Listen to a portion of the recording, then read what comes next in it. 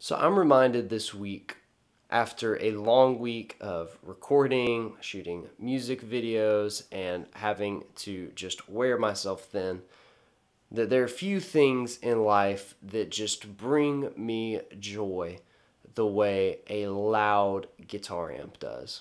I love modelers, I love in-ears, I love all of the great technology that we have access to. I've said it a million times, I'll say it a million more. There's never been a better time to be alive and to be a guitar player. But all of that said, sometimes all you need is an amp in its sweet spot, just loud enough, with a guitar you love, and a little bit of feedback. So today I'm going to show you my favorite amp, the Suhr Badger 18, and why it could be the most underrated amp on the market. Let's jump into the video. Hi there. I'm here to interrupt my own video to tell you to smash like, hit the subscribe button, and comment on this video. 1, you should smash like if you like loud guitar amps. 2, you should subscribe because if you're here and you have found my channel, then you probably like gear, you probably like guitars, and you probably also like loud amps. And 3, I need you to just comment on this video. Let me know what you think. Give me your honest thoughts. You like loud amps? You like quiet amps? Do you like this amp? Let me know. Alright, here we go. Roll video. So, as you may or may not know, John Suhr is most popular, I would say, for building guitars. He builds a lot of really great guitars, a lot of really great players, and some of my favorites like Joey Landreth, Ariel Posen, and Mateus Sato all play his guitars. And I particularly really like the way he approaches them. See, he takes classic designs, makes improvements. Maybe to some people it's not rocket science, but there's just something about his implementation that makes the guitars really special, at least to me. I've played a lot of different Fender style guitars, and Suhrs are by far my favorite. But a lot of people don't really know him for building amps, or maybe just think that they also build amps and pedals. But I think he's just as great of an amp designer. See, I've played a lot of different amps. From vintage to modern to boutique, and there's just not been many that have really excited me every time I've played one. But the exception to that rule is this amp behind me. See, this Badger 18 is a really simple amp. There's not a whole lot to it. Now, it has 6 knobs, which is a little bit more maybe than your very simple amps. But it essentially just has a power scaling control, a drive control, a bass control, a middle control, treble, and gain. So you essentially just have a tone stack, and the drive control acts as more or less a master volume, and the gain does exactly what you'd think it would do. It adds gain. It makes the amp sound dirtier. And the thing that I've realized about myself is that I don't really like clean amps. I like amps that are pushed. I like amps that have a lot of low mids, a lot of body to the sound, if you will. And in particular, I just really like this amp. So I'm going to take you through some tones. I'm going to use a couple different guitars, and I'm going to let you hear how it sounds with just the amp. And I'll even throw in some effects so you can hear how it takes pedals. I know that's a big part of how a lot of us play. Certainly a very important part to how I play when I'm either playing live or doing sessions. So I'll let you hear it with some wet effects as well. But I will say this, I'm not going to use any kind of compression or fuzz or overdrive pedals or anything like that. So any dirty sounds that you hear are going to be just the amp.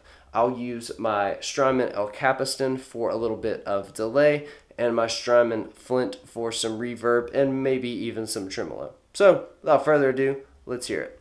My recording chain for this one, very simple. I'm going guitar into pedal board, various effects which you will see labeled on the screen when they are on or off, Suhr Badger 18, Bad Cat 112 cab into my Cascade Fathead ribbon microphone, from that microphone going into my Universal Audio Apollo Twin, no effects or EQ added, and being recorded into Ableton Live 10. Super simple. Let's hear what she sounds like.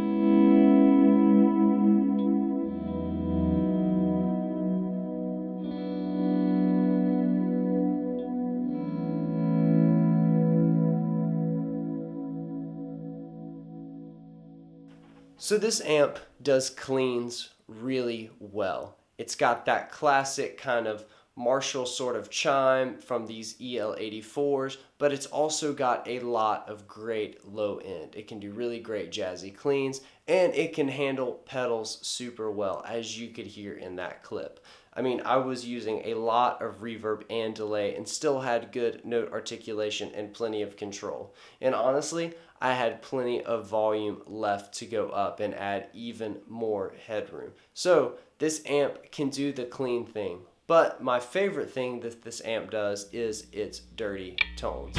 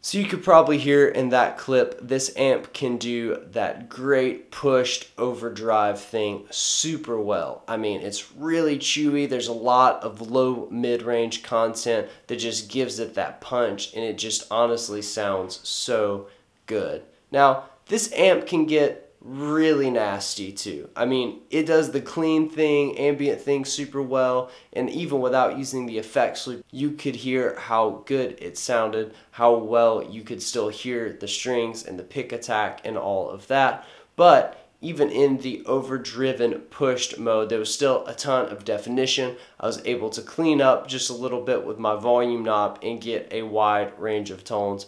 But there's one more trick that this amp has, and that is just full-blown wide open rock and roll.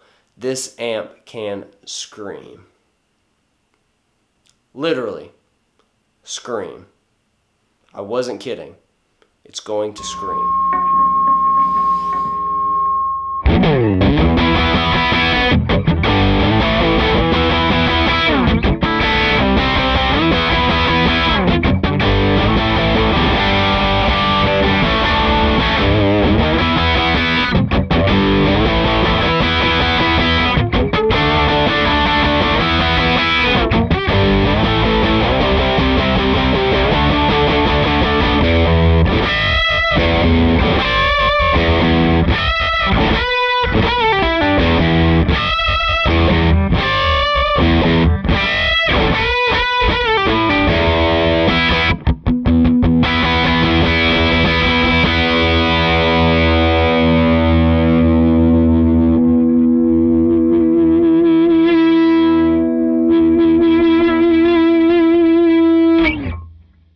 So I, for sure, damaged my hearing playing that loud in this video. You're not going to be able to tell, but that last mode with the Gibson and everything on about 7 is just roaring loud. I mean, this amp really could handle, I think, any venue, especially mic'd up. You're not going to have any problems.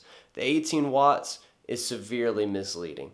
I've owned amps that were higher wattage that were not nearly that loud. And especially through that 112 cap, it sounds great.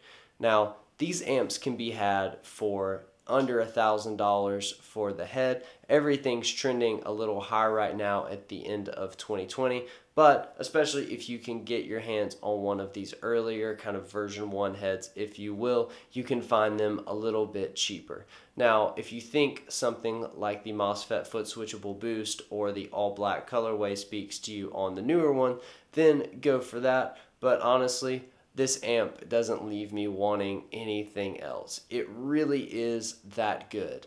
I mean, I own this amp and I own a Kemper, and the Kemper covers the other ground that I need when using an amp. But this amp goes with me to every session, more or less every gig, because it really just does sound that good. So, if you enjoyed this video, please like and subscribe.